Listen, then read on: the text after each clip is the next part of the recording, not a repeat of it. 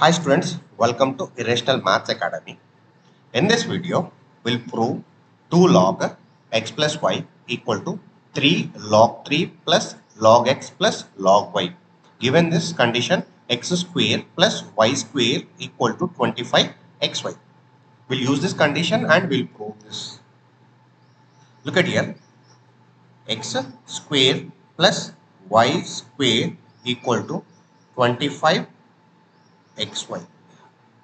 Before proceeding, we need to recall a plus b whole square equal to what? A square plus b square plus 2ab.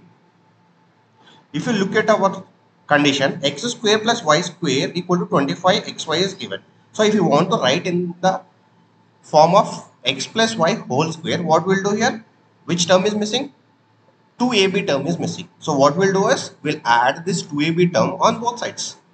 So x square plus y square plus 2xy equal to 25xy plus 2xy. So now if you look at here, it is a square plus b square plus 2ab, right? So this I can write it is x plus y whole square equal to 27xy. Now we'll apply log on both sides. Apply log on both sides.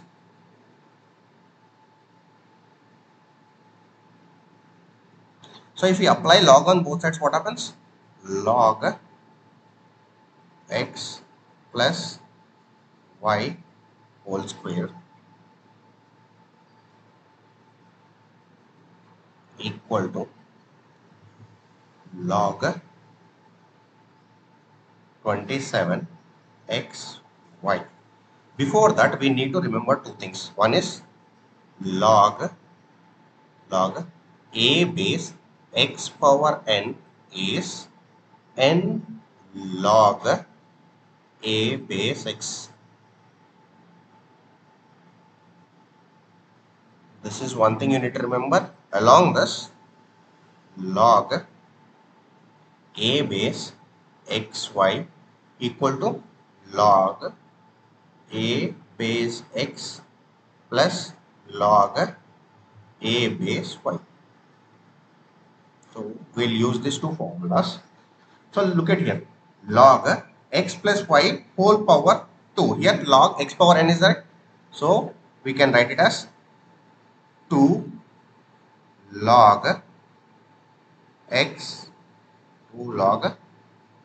plus y equal to, so if you see here, log 27 into x into y. So what we can write? Log 27 plus log x plus log y. Further, 27 I can write it as 3 cube. 3 into 3 3 are 9, 9 3 is 27.